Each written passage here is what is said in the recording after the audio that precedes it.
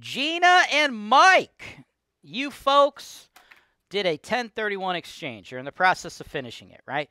You are out there in Sacramento, California, the home of the communist wokies, right? So you're like, man, screw this noise. We can't own property in California anymore. It's terrible.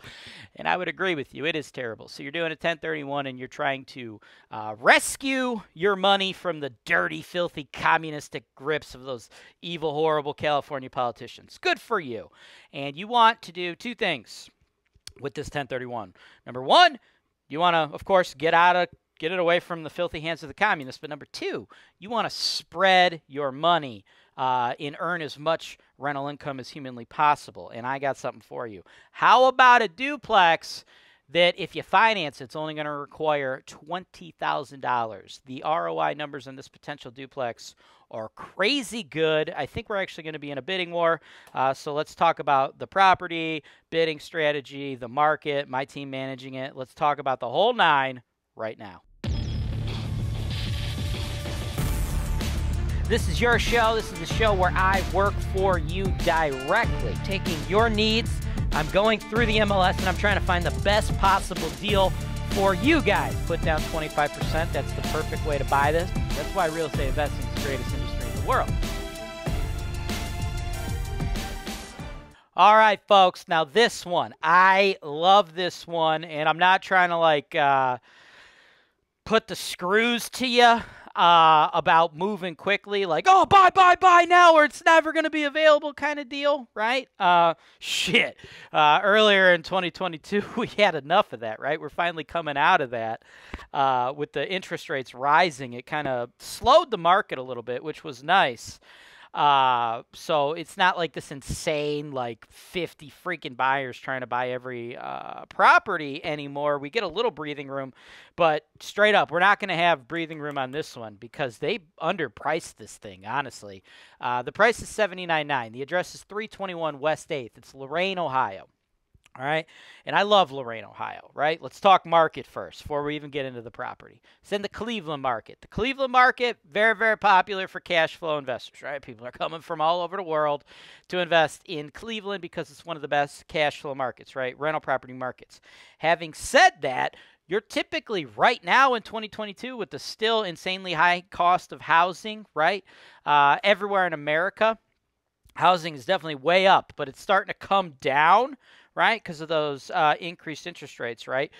Cleveland, even though it's a very cheap market, still saw prices go up, but now they're coming down a little bit, but they ain't coming down this much, man.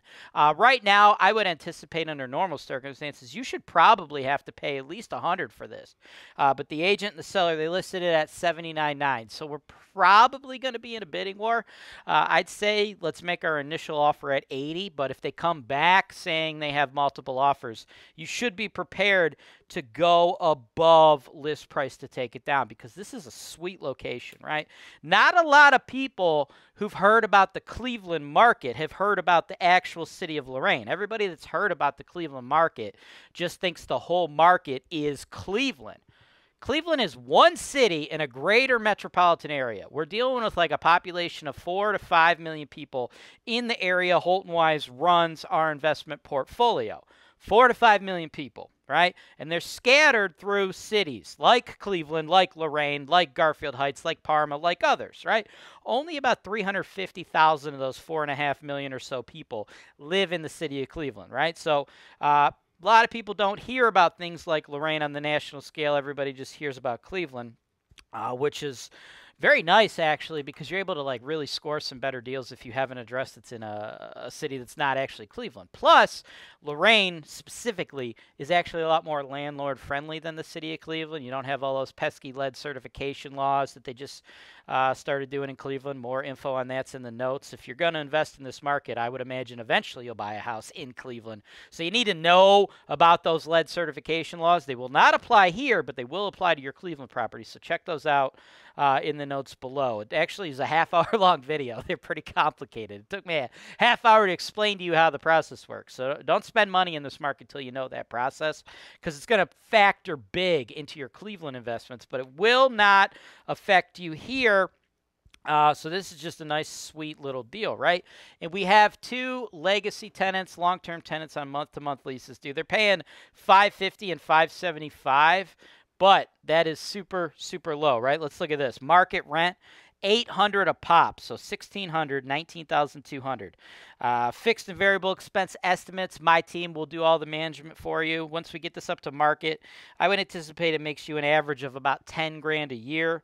If you are lucky enough to take it down at 80K, you only put down 20 freaking grand. Bank kicks in 60. If we got those tenants up to market before they moved out or didn't have to turn the units, dude, we're looking at like a 32% ROI. That's what I'm talking about. The thing is sweet. It should normally be like listed for like 100K. I don't know if the listing agent knows what's going on as we cruise through these photos. Take a look.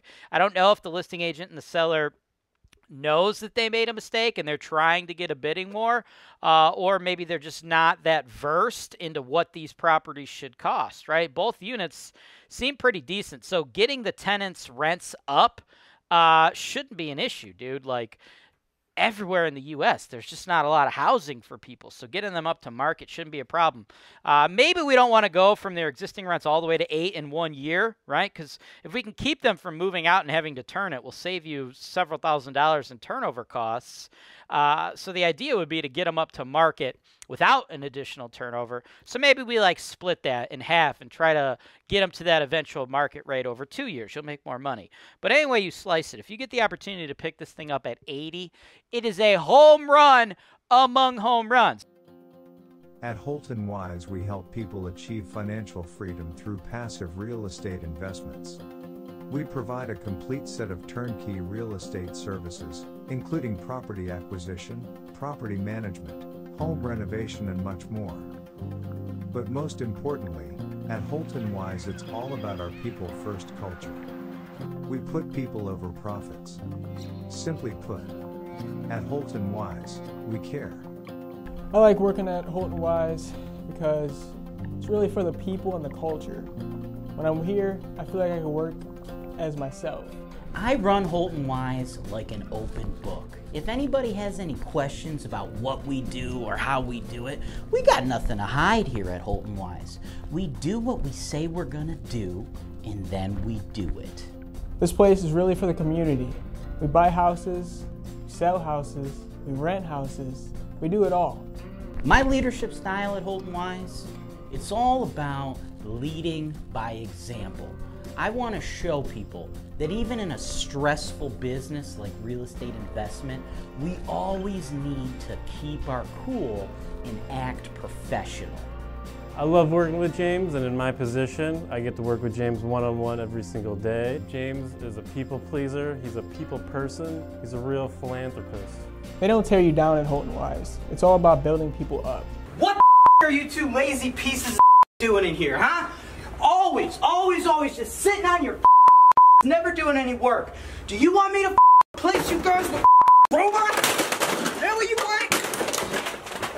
You want me to place you with robots, John? Huh? You want me to replace with a robot?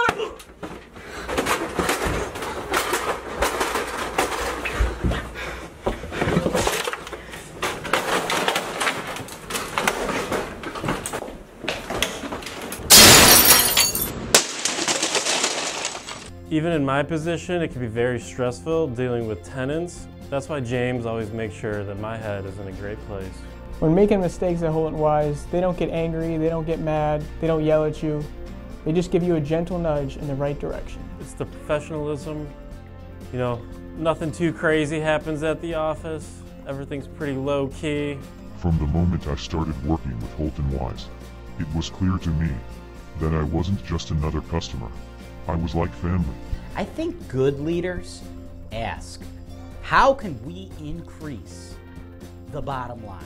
How can we increase profitability? But here, I want to be a great leader. And what great leaders ask is, how can I serve my employees, my customers, my people, the community? So anyway you slice it, the deal itself is awesome. It's not like, duh, is it a good deal to pick this up at 80? That's not really the question here, right? The question is, are we going to get lucky enough for you to be able to win out and pick it up at 80? Again, I think we make the offer at 80. Maybe we get lucky and the seller's like, yeah, sure, sweet. If they come back, though, and they're like, hey, we got multiple offers, I think you should be prepared to pay, you know, $5,000, $10,000, maybe $15,000 over list price to take it down, because any way you slice it, I think this particular property is going to work for you.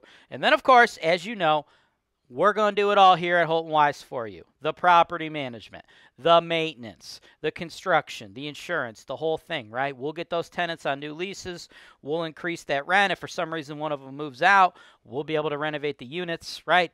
Everything is 100% passive on your end. We take care of all the legwork, allowing you to get into markets like this and then find sneaky little cities in those markets that had even better deals than the ones you're finding on like Zillow, Realtor.com, et cetera, right? So the only thing to do now is for you to let me know how much you want to offer, if you want to pay cash or if you want to finance it. I broke it all down for you. Financing, I don't think financing is going to be an issue, but if you're afraid of the multiple offer situation and you want to possibly make your offer seem even more attractive in a potential bidding war, might not be a bad idea to pay cash and then we refinance it out later. It's up to you. Ball's in your court. Let me know. Thanks for watching. Subscribe to HoltonWise TV for more financial information, education, and entertainment.